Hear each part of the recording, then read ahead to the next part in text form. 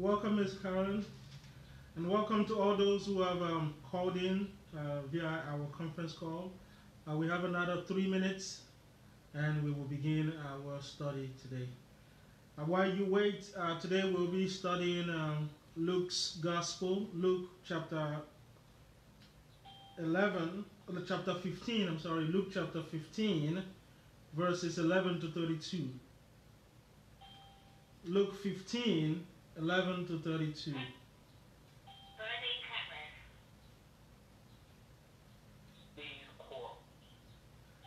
Welcome, Ms. Conrad. Welcome, Mr. Quarles.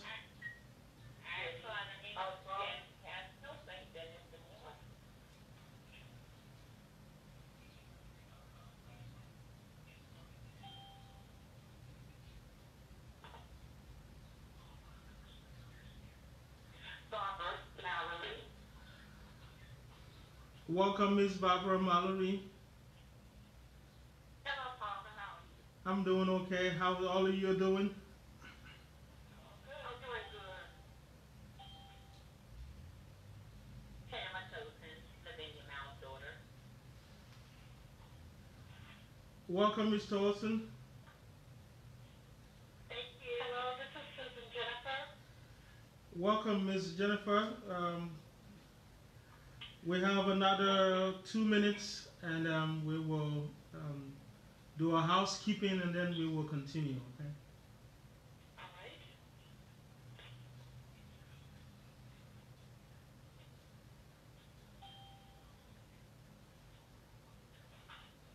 Louise, call attention. Welcome, Mama Louise. Welcome. Thank you. How are you doing today? I'm surviving.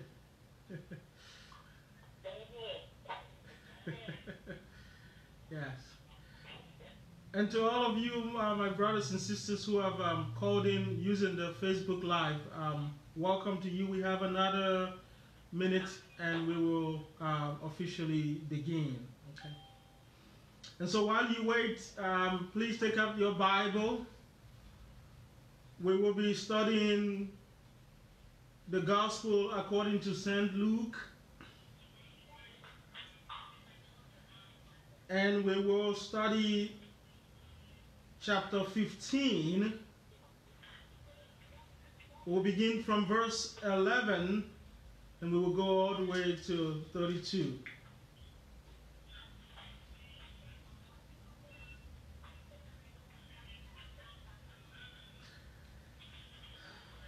Okay?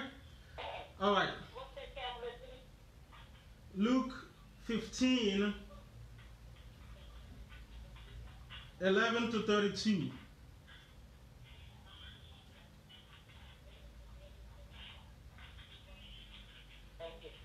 You're welcome. Okay.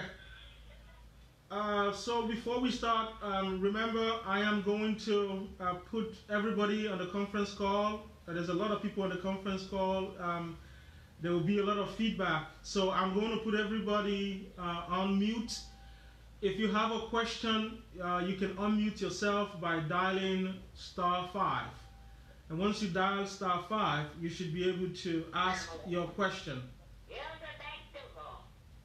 Yes, welcome Pamela, welcome Ms. Hilda, and all of you who are calling in. Thank you all for calling in today, okay? So I will go ahead, as I have welcomed you all on the conference call and those joining us on Facebook Live. I will go ahead now and put you all on mute, okay? Remember, if you have a question at the end, you can unmute yourself by dialing *5. Yes, that's at the end, right? Yes. All right. All right.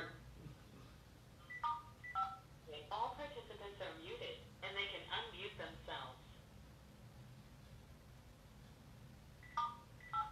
Entry and exit tones are off. All right. Good evening again to you on this Holy Week, this Holy Wednesday, as we prepare for the most beautiful celebration of our church.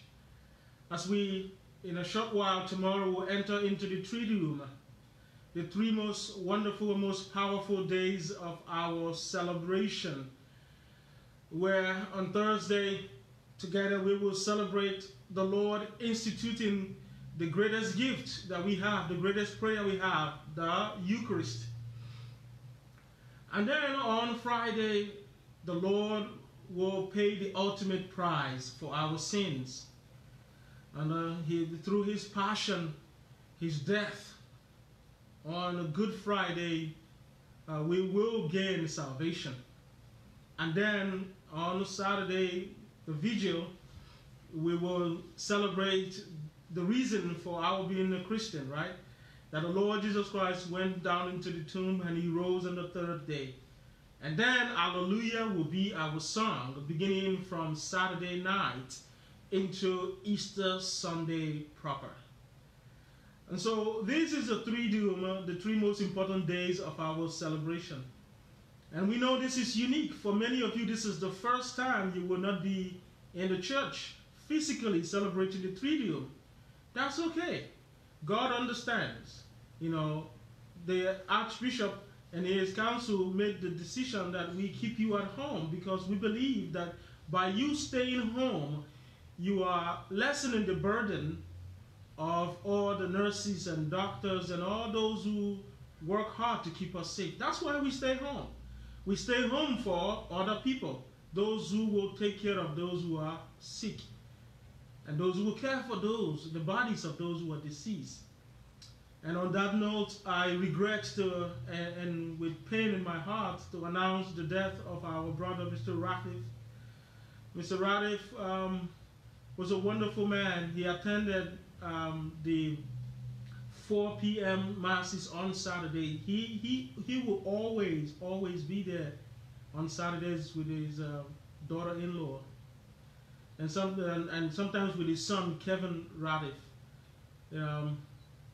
Mr. Ratif died after a brief illness. He was taken to the hospital a few days ago, and on Monday he passed. And so we will continue to pray for him and his family. And as you all know, on Monday we buried and we laid to rest another wonderful person, another wonderful, wonderful man who gave everything, who did everything for our church, Bobby Willis. Bobby died 15 days after his wife died. And so our hearts are heavy. There's pain in our hearts, but we totally surrender to God, the God who is all-knowing, all-loving, the God who cares for us even beyond our knowledge. And so I ask you now to please bow your heads now as we observe a moment of silence for these our folks who have died recently, and for the thousands and thousands of people who have died recently. Let us bow our heads now, and in silence, let us call upon our Heavenly Father.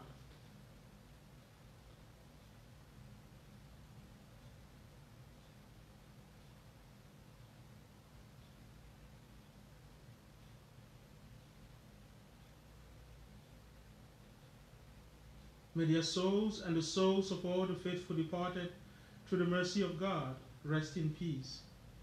Loving Father, we thank you for today.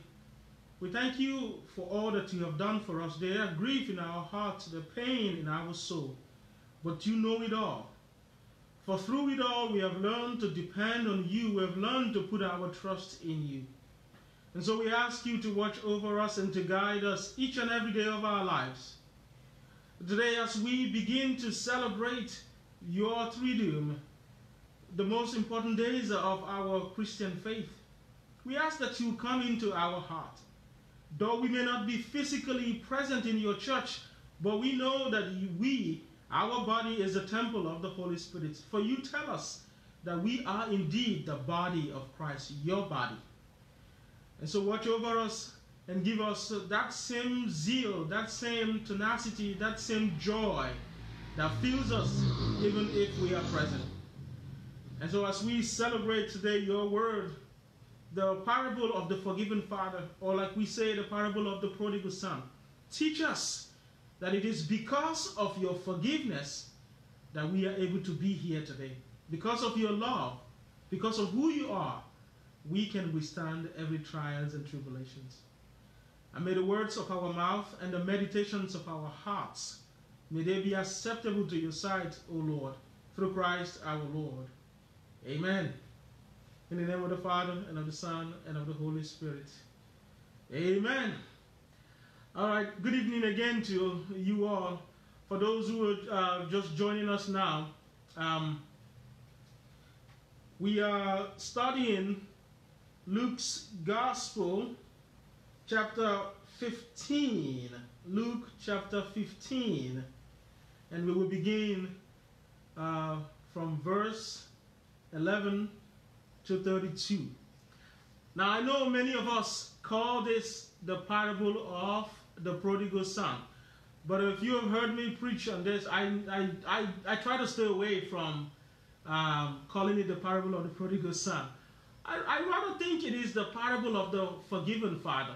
Don't get me wrong. There's nothing wrong with seeing it as a parable of the prodigal son. But I'm saying that because of my life, my personal experience, I think God's mercy is what has led us thus far. And his mercy endures forever. And because his mercy endures forever, we are here today. We are alive today. We have been able to, thus far, stay alive, not because we are beautiful or because we have money, not because we are better off than the thousands and thousands of people who have died. No. We are simply here today because of God's mercy. And so we acknowledge that mercy that comes from the Lord. And because we acknowledge that mercy that comes from the Lord, we turn to him at all times. And that's what the story today will teach us. The story of the parable of the forgiven father, or the parable of the prodigal son, whichever way you like, will teach us that God's mercy is what draws us to himself. So, background, a little background. Last week I told us that towards Jesus' own passion, his death, his suffering, death, and resurrection that we're going to celebrate in the Triduum, he began, towards the end, began to teach his disciples in parables. He threw a lot of parables at them. We talked about some of those parables, As soon as he lamented over Jerusalem, then he began to teach them the cost of discipleship. He would tell them the parable of the lost sheep, the lost coin, and now the parable of the prodigal son, or the forgiven father. Why is this passage today necessary? It is necessary because if God has not come to us in the person of Jesus Christ, and who is the second person of the Trinity, we will not be able to sustain our life. We will not be able to return to God. Let me say that again. If God had not come down from heaven to earth, taken flesh, and was born of a woman, became man, became like us in all things except sin, if God himself had not come down, we will have been incapable of returning to God. That's why, this story, this passage is chosen for us as we conclude this beautiful season, as we enter into the Triduum. Just a reminder for all of us, if God has not come down on earth, we would have been simply being incapable of returning to him. Now, how do we know that? Let's get deep into this story, the parable. Jesus now, verse 11, then Jesus said, now he was teaching his disciples. Remember I told you he was throwing at them so many parables. Now this is one of those parables that he threw at them. Jesus now said to who? The disciples and those who were listening to him. There was a man who had 2 sons. The younger of them said to the father, Father, give me the share of the property that will belong to me. Give me the share of the property that will belong to me. Now, what is the problem here? It is an absurd request. The father typically will divide his stocks and all he has with the hope that the sons would at least wait for him to die before they scramble over it. But no. This man had 2 sons, and the younger son came to the father and said, I need a share of my property. I mean, if somebody walks up to you and say, I need you to give me half of your property, and you are still hale and hearty and you're still bubbling, you will begin to think that there's some, is he wishing me dead? You know, why will he be asking for his inheritance while I'm still alive? Because typically, in the Jewish tradition, as it is in so many cultures, you don't begin to inherit the property of your father until he is nowhere to be found, until he dies. So that's the first lesson we learn from here, that the son went to the father with an absurd, with a ridiculous request. But let's read on. So he divided his property between them. You catch that? Ridiculous request. But yet, the father says, okay. See, that's how God deals with us. Sometimes we come to him and we go down on our knees. Sometimes we don't even go down on our knees. We don't humble ourselves. But we come to him asking for certain things. Sometimes God allows us to be who we are. He gives us. But then, like every good father, and Jesus himself told us in that part, he said, you know, which among you will their son or their daughter come to them and ask for a fish and we will end up giving them a snake? Or an egg and we end up giving them a scorpion? So many critics of this passage will say, oh, why did the father give him the property? The father should have known that he was immature, that he would have squandered it. Well, sometimes God allows us to use our freedom. That's why it's a freedom given to all of us. You know, we are not controlled by a remote, right? God did not create us and then, you know, subjects us to do whatever he desires. No. He knows what is good for us. He will give us what is good for us. But at the same time, there's such a thing called freedom. And it is that freedom that we perpetuate in our conscience that makes us choose between good and evil. So, in this story, the father obliged him. Now, the father didn't say to him, I'm giving you this property, half my property, you can go ahead and squander it. There's no way that the father said that. No, I didn't hear that. Did you? No, none of us did. But the father did anyway. So, let's read on. Verse 13. A few days later, the younger son gathered all he had and traveled to a distant country. And there he squandered his property in dissolute living. A few days later, in other words, this was not an accident. So, after the son had received the property, he spent some time. In other words, he had some time to make a change. He had some time to turn around and leave. No. What did he do? He spent his time gradually preparing himself for what he was going to do. In our relationship with God, sometimes that's what we do. Intentionally. We intentionally prepare ourselves that we're going to commit evil. There's sometimes that we have intentionally engaged in evil actions. We knew it was going to be hurtful, but we knew it was going to be bad. But yet, even when our conscience continued to prick us and continue to push us, we still go ahead and do it anyway. Because there's always fun in sin. Right? So, after he had gathered his property, he left. He left town. You know, like we say in the street now, bye, Felicia. That's what he told his father. Bye. So he left. But then the Bible said, shortly after he left, he squandered that property that he had received from his father. Just take a moment and just think about this. We receive so much gift from God. We receive a lot from God.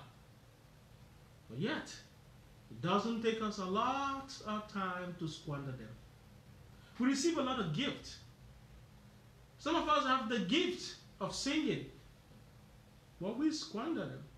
Some of us have the gift of prayers.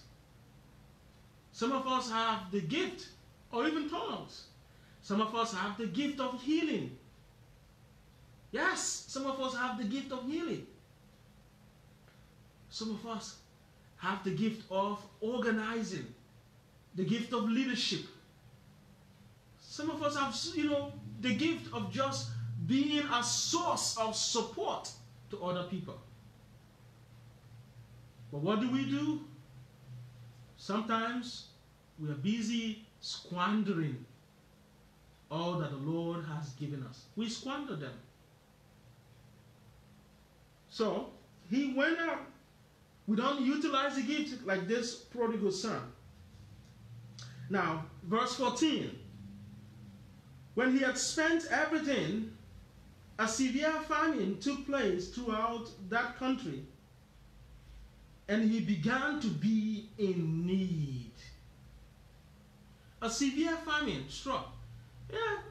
Yeah, things happen. When he took his property and desired to run away and squander it, he wasn't hoping that it was going to finish. But it doesn't matter how much you have. It doesn't matter how much property you have accumulated. One day it's going to finish. What did he do wrong? He never invested. Did you notice that?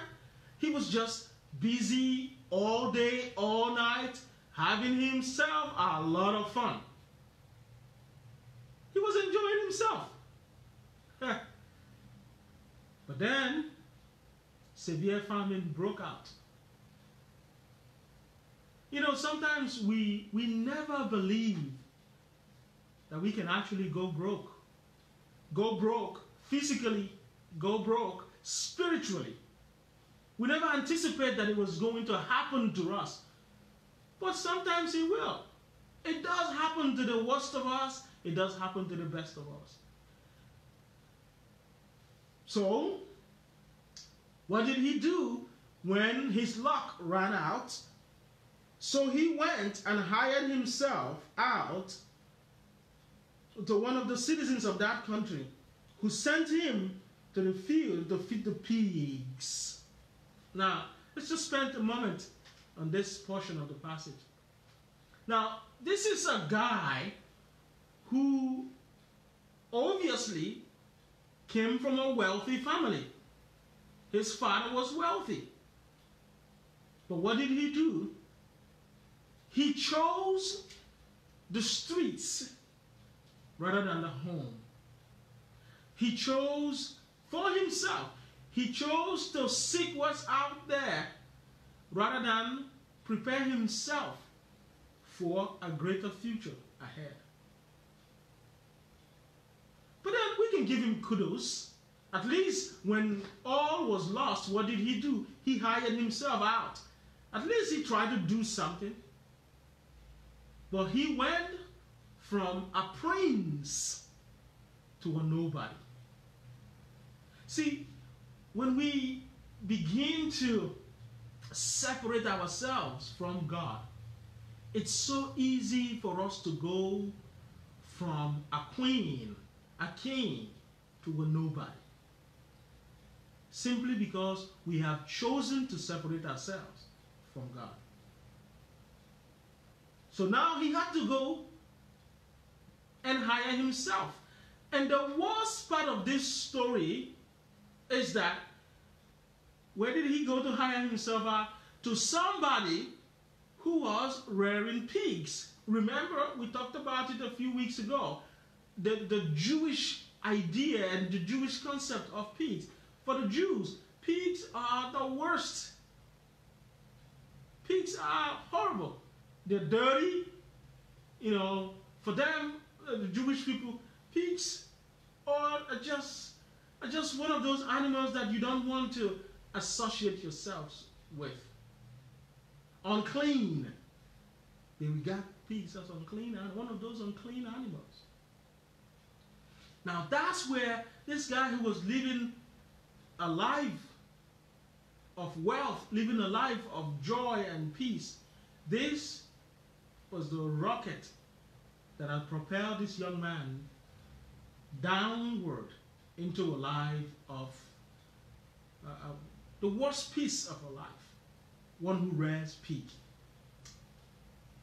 Now, another part of this verse 16 is that he ain't got nothing to eat. He has nothing to eat, absolutely nothing to eat. He was hungry. So, he would gladly, verse 16, he would gladly have filled himself with the pods, pig food. He would gladly have eaten pig food. He would gladly have, verse 16, he would gladly have eaten pig food. But yet, no one gave him anything to eat. Nobody gave him anything. How do you go from eating from a beautiful china to scrapping with pig food? The story of our lives sometimes. Now, keep in mind, we began this story by talking about three persons, a father and two sons. And while this story is going on, I just want you to take a moment and reflect in yourself and figure out which of those three persons that you have predominantly found yourself, right? Have you found yourselves, by the end of the story, by the end of this story, have you found yourselves mostly being the father who offers forgiveness, or being the two sons? And we're going to go into the other son in a short while. So while the story is going on, figure out for yourselves, you know, who have I been? Have I been the one that is always prodigal? Or have I been always the brother who could care less about the plight of his other brother? So, verse 17, but he came to his senses. Amen. So now this is the good news right here. This is the good news. Why is it the good news? Because he has been running. He's been busy running. He's been busy doing what was in his mind, what he wanted to do. He's been busy trying to live and survive on his own. Where did that get him? Nothing. He kept going down and down and down. And that's us. Sometimes we think we can run this race without Jesus. We think we can run this race without God. What happens to us? We keep going down, down, and down. So, but then the beauty of this story is that he came to his senses. He came to his senses. Verse 17. And then he said, how many of my father's hired servants have bread enough to eat and even to spare? But here I am, dying of hunger. How many of us have said these words? Maybe not in the same terms. How many times have we said those words? Look at all those who have given their life to Christ. See how happy they have been. They may not necessarily be the richest, but see how happy they have been. How many times have we said those words to ourselves and to people around us? How many, the boy said, you know, how many of my father's hired servants have enough bread even to spare? Well, here I am without nothing to eat. That's the reason for Lent. That metanoia, that U-turn, that turnaround, that 360 degrees of our faith that we make, that's the purpose of Lent. And that's the purpose of this Holy Week and this Triduum that we will begin tomorrow. That's the purpose. For us, whatever you have found yourself, God is calling you, Jesus is calling you to make that 360 degrees. Turn around. Come to our senses. Turn around. Because we keep hitting the wall or hitting the brick. We're going nowhere without the Lord. But then we have to come to our senses and turn around. And then when he said that, he now gave one of the most beautiful words that you and I should be given. Every time you find yourself that you have gone away from the Lord, I think this is one of the most important words that we will say. I will get up and go to my Father. Amen, somebody. I think every time you find yourself lost, that's what we should be saying. I will get up. I will rise. Yes, I shall arise and return to my Father. Yes, when we come to our senses, whenever we have gone astray from the Lord, when we think that we have lost it all, yes, I will arise, I will return to my Father. And not just return to the Father and do nothing. Verse 18 continues. I will say to my Father, Father, I have sinned against heaven and against you. Did you see that message right there? He didn't try to, sweet talk his Father. He didn't try to play, it wasn't all my fault. He wasn't trying to play and push and kick the can ahead. He wasn't trying to just sneak out and act like nothing happened. See, that's what we do to God.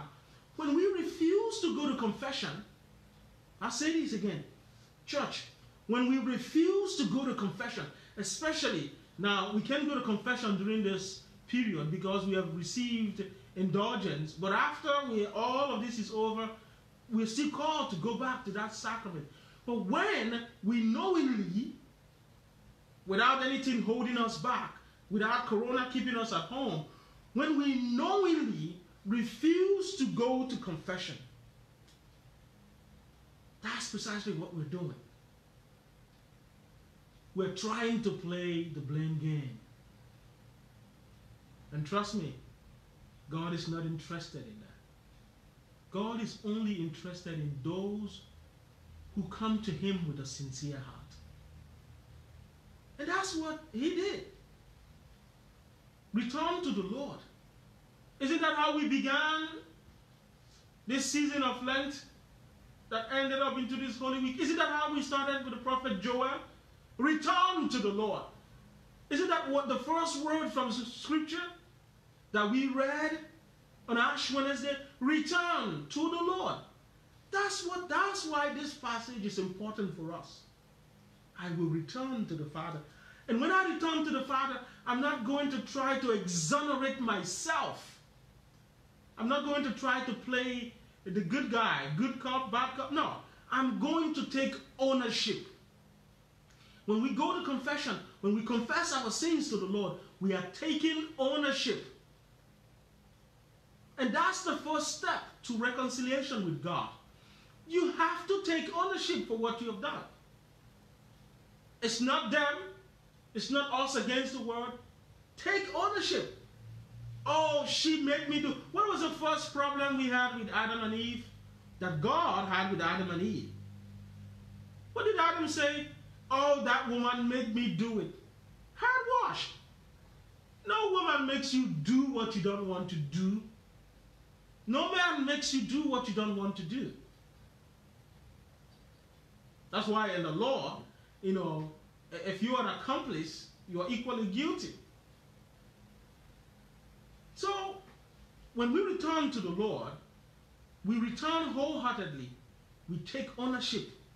I love the way he put it. He didn't mix words. says, I will return to my father. And I will say to my father, Father, I have sinned against heaven and against you. I have sinned against heaven and against you. And then, beautiful words, he now goes on to say, verse 19, I am no longer worthy to be called your son. So, treat me like you would treat any hired servant. In other words, he recognized that he had lost his position. The prodigal son recognized, even in his sinful nature, he recognized that he needed to do a metanoia, a change of heart. And when he does that metanoia, he's not wishing for God to place him in the same pedestal that he had always been. Just anything lower will be fine. So says the prodigal son. That's the kind of attitude that God wants from us. That's the attitude that God himself wants from us. Okay? No blame them. Just take ownership. And you'll be fine with the Lord. So, after he has said all this good stuff, what did he do? Verse 20, so he set off and went to his father. Now, it's okay to admit that we are wrong, but it's not enough. Admitting that we are wrong is just a first step. It's not an end in itself. You know, supposing you have hurt somebody and you say, oh, okay, and you sit in your home and you realize, oh, woo, I really did somebody bad. Oh, I really cut that woman off. I really flipped them the bird. You know, or I really cussed my niece and my nephew out. I really did this, I really did that. Yeah, recognition, yeah. But trust me, it's not enough. Every recognition has to be accompanied by an action. I repeat that. Every recognition of an offense must be accompanied by an action. Because that action is what God himself is looking for. That's what God is looking for. That action. Yes, he wants us to recognize our frailty and to take ownership. But then, after you have done that, what happens? So, the prodigal son teaches us. So he set off. But this is the reason, this statement I'm going to make now is the reason why I decided to change, for me, to change this parable into the parable of the forgiven father.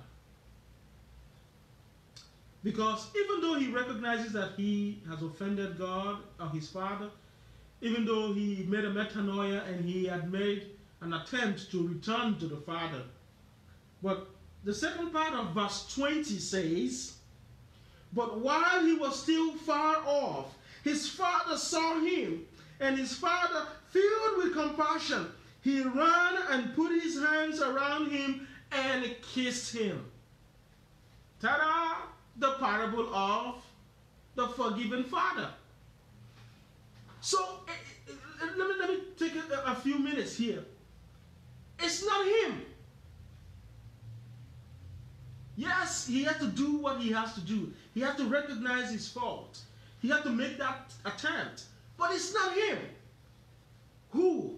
The father has always been looking for. The moment the son went through those doors and left on his voyage,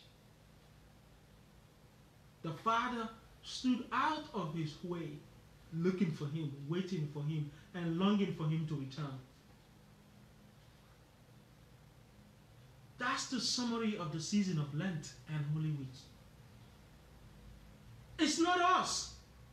We can do whatever we want, but the Father, God our Father, is always, always, always looking out and waiting for us to return. You know, I was preaching about this one day, and I gave an analogy, you know, with an African culture, specifically the Igbo culture in Nigeria. And I told folks, I said, a typical Igbo man a typical Igbo father, when his son has offended him, he sits on his bench, on his chair, or on his recliner, whatever it is. He sits there, and the son is the one that should come to him and pay homage. Typical. And I know in so many cultures it's the same way. A father, ask anybody who is in the Igbo culture, a father never stands up to greet his son. Not even when the son is this wayward and has stolen from him and has, destroyed the father's fortune. A father typically will not get up and go to the son. The son is the one who should come all the way, prostrate before the father, and then offer any kind of apology he wants to offer. But this is the beauty of God. God is not even waiting for us to come all the way. He already sent his only begotten son ahead. And he says, all you got to do is listen to that begotten son, and you will be reconciled with me. Because after creation, through our ancestors, Adam and Eve, we lost our communication with God. We lost our friendship with God. We lost our union with God. The only way we can get it back is by Jesus coming, suffering, dying, and rising. By doing that, by this triduum, we can now return to the Father. And while we're even returning to the Father will be out there waiting for us. That's the reason why this, for me, is the parable of the forgiven father. So the father welcomed him and kissed him and embraced him. I made a joke a couple of times when I preached on this parable. I said, if I'm the father, I'm not hugging him, I'm not kissing him. I don't know where that mouth has been. I don't know where that body has been. I don't know how long you've taken a shower. I don't know where you've been. I'm not doing none of that. I may forgive him, I may stay, but that's who we are. Don't judge me. You could have done the same thing too. Don't you see how we stay away from each other as a result of the coronavirus? I would have treated him coronalically, right? Like he had some corona. I said, I love you, but you got to stay over there 6 feet. And coming back and kissing you and doing none of that. But God overlooks everything. And that's the gospel message. That God is willing to overlook everything that we have done and everything that we have found ourselves. God is so willing to overlook all our frailties that he will step away from his throne and come and give us a hug and hold us and kiss us. For a Jewish man to kiss his son, that's a sign of deep love. You know how it is with us men. You don't want to kiss no man in the public before people start thinking you play for another team, But the father ignored everything. Went up there, gave his son a kiss. Outside, with the servants watching, as a sign of the deep love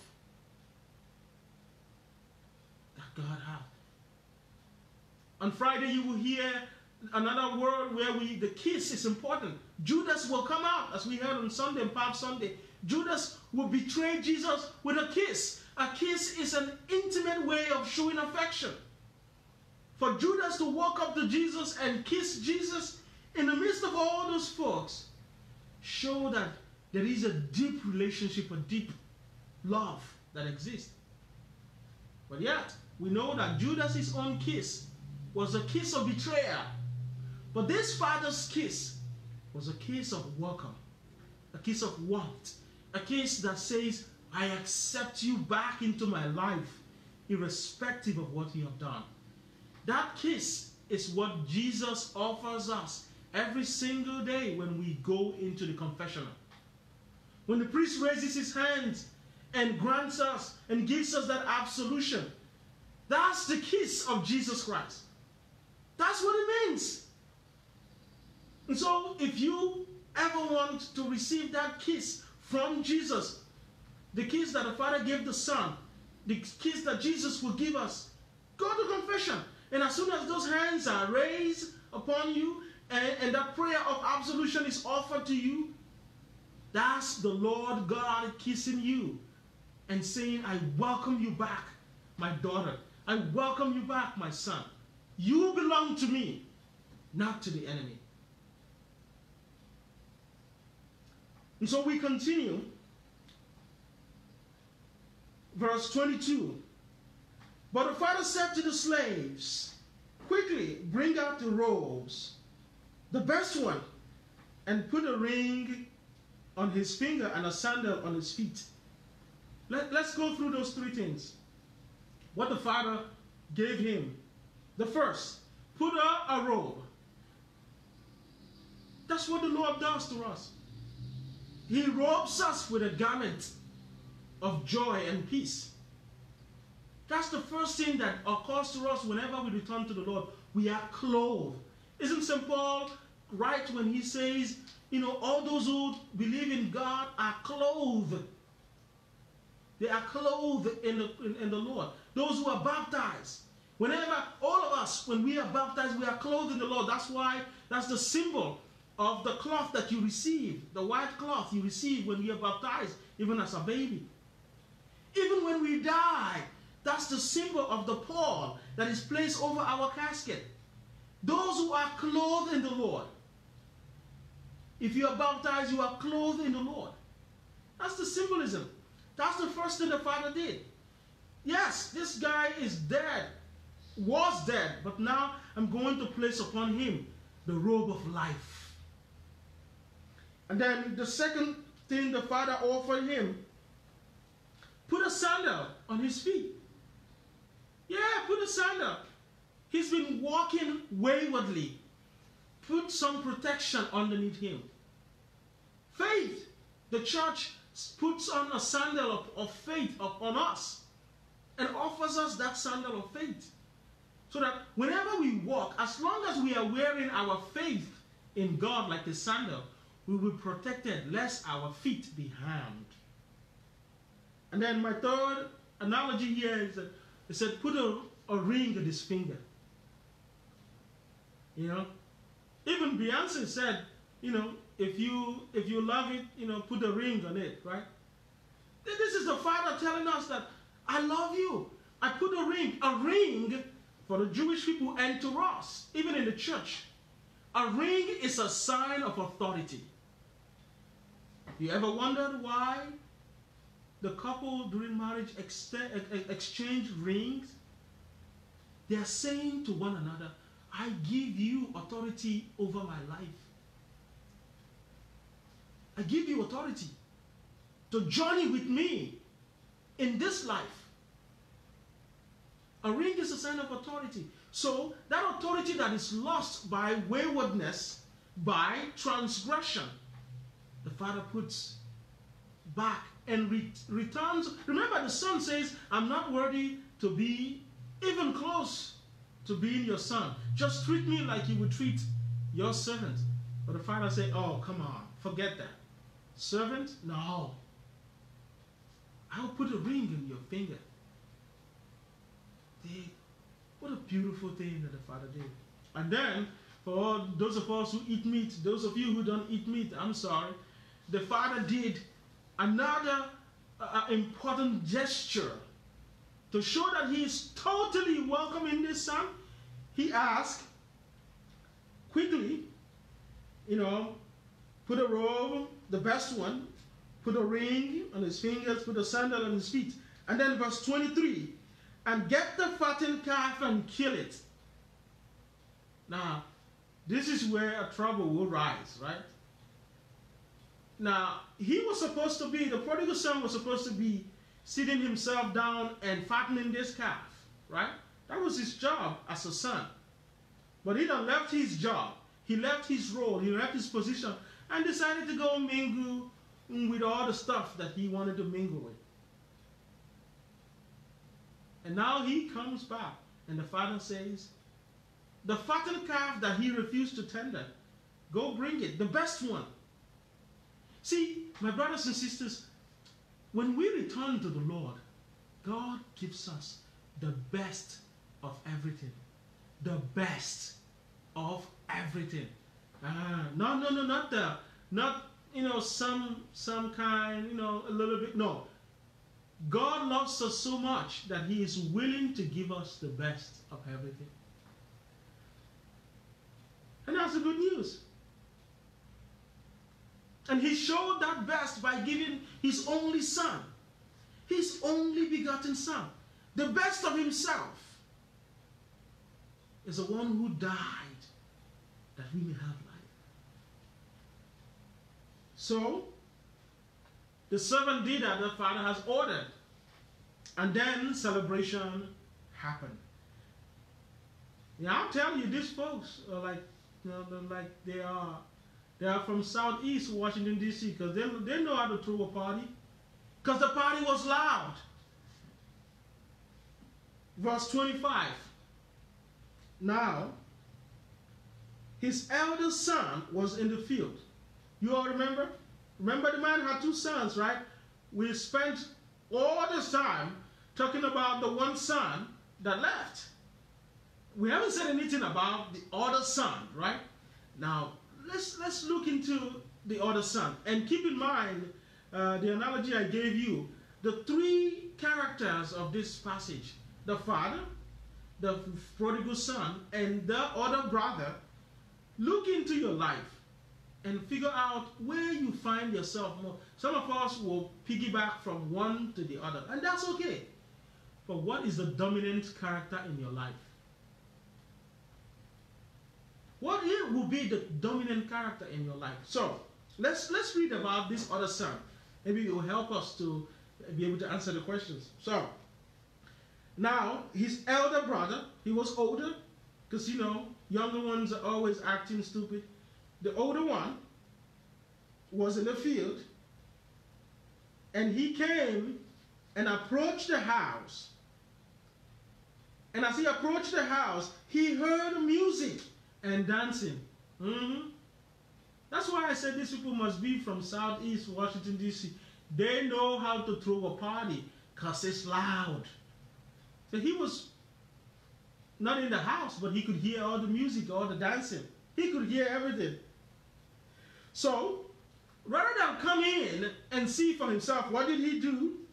He stood outside and he called one of the slaves and asked what was going on. Did you see that?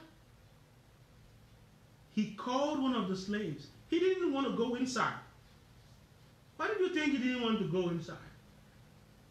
Perhaps he knew that the only thing that will make his father rejoice, the only thing that will make his father throw such a huge party, is when his father sets his eyes on the lost son. He knew that. I guarantee you, he knew that. Because if there had been loud parties since this other son left, he would have thought, that's normal. But there was something abnormal about this celebration. And that's why I say that God is willing. God doesn't mind going all out for us, for you and I. Throwing a big party for us. Because that's how much love he has for us. He doesn't mind giving us the best of robes, the best of sandals, put a ring on our fingers, a sign of authority, and kill the fattened calf because of the love he has for us. So this son, number one, knew that the only thing that will raise such a party, that's why he didn't want to go in. He was already prejudiced. He was already prejudiced. Yes. So he didn't go in. He called the servant and he asked, and the servant replied, your brother has come and your father has killed the fattened calf because he got him back safe and sound. The servant went all in and told him, yeah, yes, that's it. The father, your father,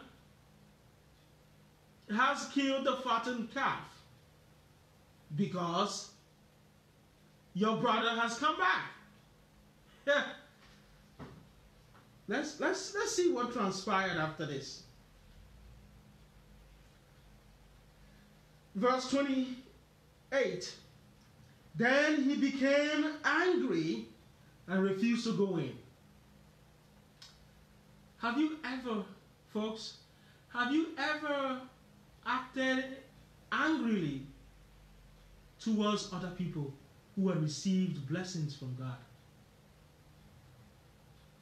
That's food for thought. That's something that we need to seriously reflect on. Have you ever been angry when God does something great, remarkable in the life of somebody else? And because it's not yours, have you ever felt that kind of jealousy? You know, there was a story of a friend who, you know, got so jealous that her girlfriend, who had cancer, eventually recovered. She was in the hospital for a long time.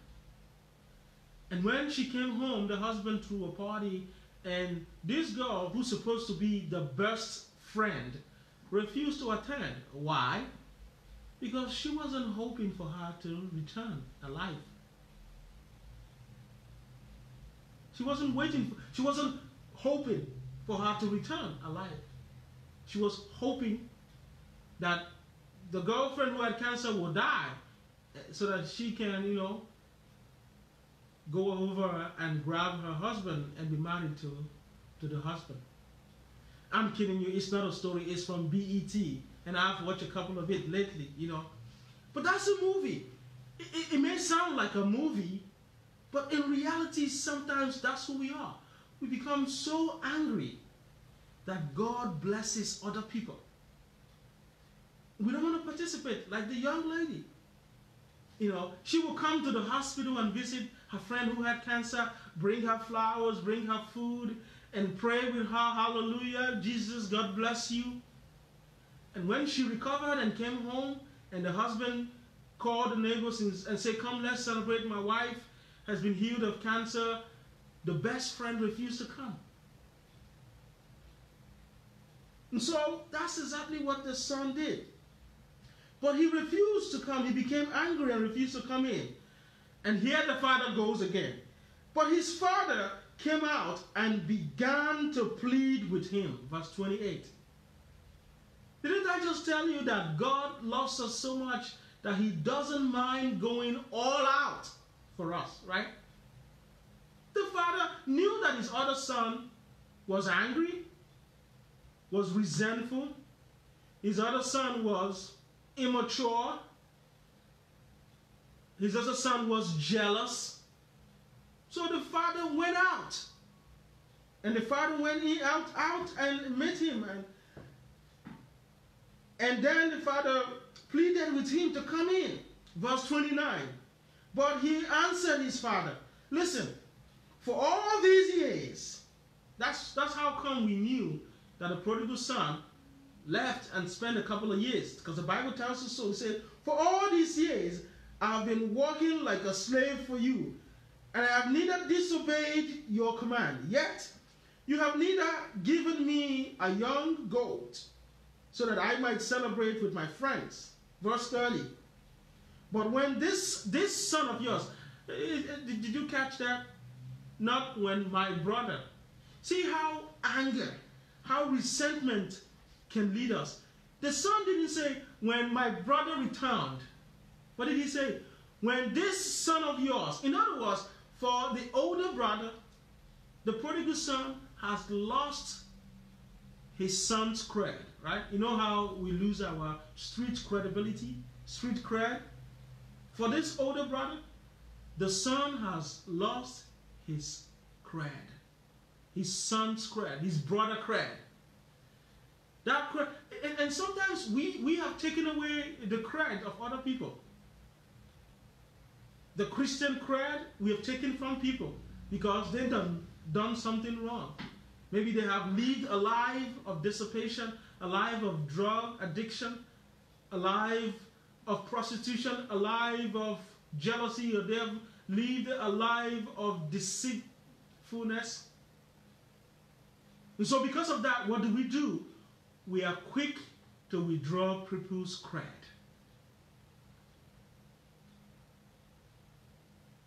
And that's what the brother did. Even after the father pleaded with him, he was still arguing with the father. You didn't give me a young calf. Well, the father don't have to give you. You have a young calf. If you had wanted it, you would have gone to the father and said, hey, daddy, I want to have a party with my friends. Can I get a lamb so that I can make some barbecue? He could have asked. You didn't ask. Right? The Bible says to us, you receive not because you ask not. And even when you ask, you don't ask in the right way. So he never asked. So he acted like the father denied him an opportunity to celebrate. God never denies us an opportunity to celebrate. God never denies us an opportunity to celebrate. Right? He never asked. And if you don't ask, you ain't getting. But the father now answered him. Verse 30. But when this son of yours came back, you devoured the property. Who devoured the property with prostitutes? And he goes back again and reliving the brother's mistakes. Now, I wanted to point something out as I see we're running out of time. But I wanted to point something out there. Sometimes we Christians, we are quick to begin to point out other people's mistakes. It's easy for us to point an accusing finger at other people. Oh, he went out and did this, he did that, he did that. Remember, the father was the one who was offended. The son stole his property and left. But when he returned, the father didn't go around and keep reliving this litany of sins that the son had. But the brother did. So, he kept on going and on and on and on. In verse 31, then the father said to him, my son, you are always with me, and all I have is yours. All I have, everything I have is yours. God has given us everything that he has. He has given us his joy, his peace, his life. He has given us everything. All I have is yours. All you got to do is ask. And if you ask in the right way, you will receive. Isn't that what Matthew tells us? Ask and you shall receive. Seek and you will find. Knock and the doors will be open unto you. For whoever asks receives. Whoever seeks finds. Whoever knocks has the door open for them. All I have is yours. Just ask. And then finally, verse 32. Then the father continues to say, but we have to celebrate and rejoice, because this brother of yours was dead and has come to life. He was lost and has been found. Amazing grace. Amazing love of God. Amazing peace that we receive from God. Amazing forgiveness that we get from our loving God. A God who is willing to leave his throne. A God who left his throne and came to die for us. He came that we may have life. A God who doesn't care where we have been, where our lips have been, our mouth, our body has been. A God who comes and hugs us and holds us and embraces us and kisses us.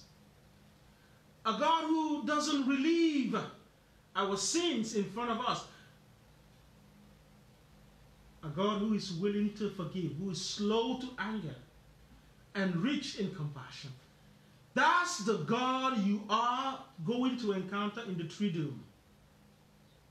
From him giving us tomorrow the most important sacrament, himself, in the Eucharist. A God who will die on the cross for sinners, even while those he saved, those he healed, those he rescued, those he brought to life, those he fed, mock and jeer at him. Yet he's still willing to die for them. A God who will come back to life on Easter Vigil, who will raise on the third day.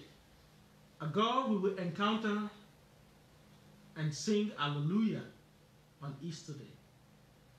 That's the God who today is the forgiving Father. And I pray that you will encounter him during this most beautiful of Triduum in this Holy Week. Amen. All right, now, for those of us who have a question, I will give, if you give me another 3-5 minutes so I can answer a few questions if you have any. And before we do the closing prayer and we depart for today. Okay, let me try and unmute those who are on the phone. All participants are muted. All participants are unmuted. All right, folks, those on the conference call, anybody have a question? As I'm waiting for those who have you have a question?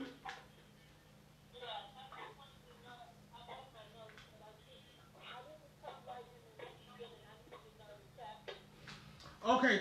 Oh yes, we did study Luke's Gospel, chapter 15. I'm sorry, Luke chapter 15, verses 11 to 32. Yes. Okay. Thank you all. Any other question? Okay. If you don't have a question, I have a... Yes, go ahead.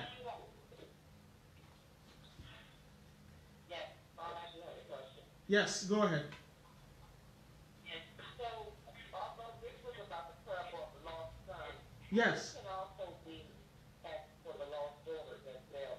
I know it's about the son. Yes. It can also be as for daughters as well. Yes, indeed. Yes, indeed. It has nothing to do with the son. It has everything to do with us. Men, women, boys, and girls. It is the parable of you see, that's why I stayed away with the parable of the prodigal son. I tagged it the parable of the forgiven father. Because all of us, no matter who we are, we have encountered the Lord's forgiveness. And we will encounter more of that forgiveness as we journey with him during this Holy Week, as we enter the Triduum. So yes, it's a parable for the daughters. For those who are on the Facebook Live, she was asking, can we transpose this to the parable of the lost daughter? Of course, absolutely yes. There's so many daughters out there who have been lost that need to be found by the Lord. Amen, somebody.